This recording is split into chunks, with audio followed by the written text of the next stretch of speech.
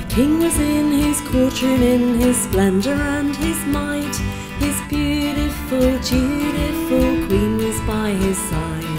The jesters and the minstrels gathered there to entertain, for this is how the kings and queens did pass the time of day. Then all at once a messenger came running in with news.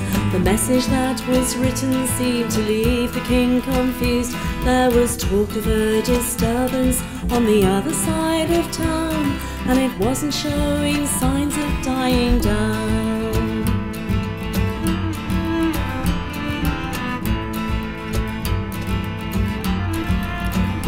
I demand an explanation, said the disconcerted king. Please tell me what is happening, don't leave out anything. There's a fair and gentle maiden, and she speaks out in the square. She wants to change the world because it fills her with despair. And on Fridays all the children have been running out of school.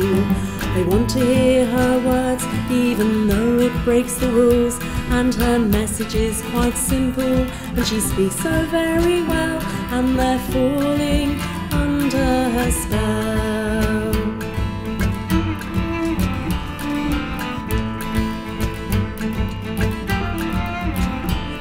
Now round up all my men and saddle up my finest horse. My presence is required and the law must be enforced. This chaos and disorder may well soon get out of hand. As ruler I demand that you obey all my commands. So the king duly arrived with his royal cavalcade. The young girl stared at him, but she did not seem afraid. She continued talking just as if he wasn't there, to the children who gathered in the square.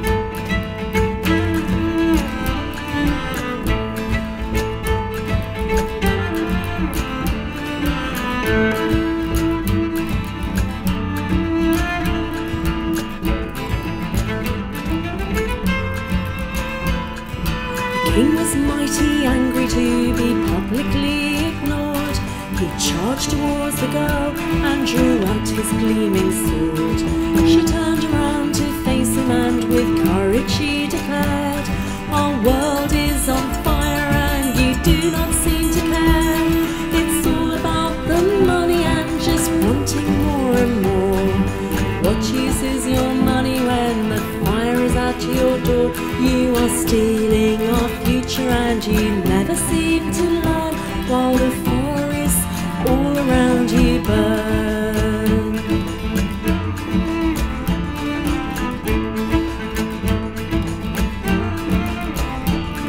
And now that I have started, I have so much more to say. The changes that are needed cannot wait another day. This world belongs to all of us, it was a paradise. But as you take more than you need, then others pay the price. You act so high and mighty with your riches and your gold. When I look at you, I see an empty heart and soul. She spoke with such integrity, was wise beyond her youth. She was brave enough to stand up for the truth.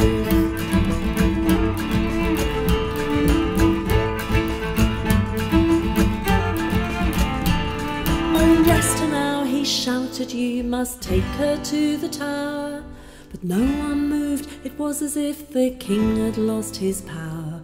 Then the lowest ranking soldier laid his sword upon the ground.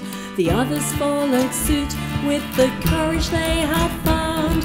And the queen, who had been silent until then, came tearing down. She wrapped her cloak around the child and offered her her crown. I always thought that children should be seen and never heard,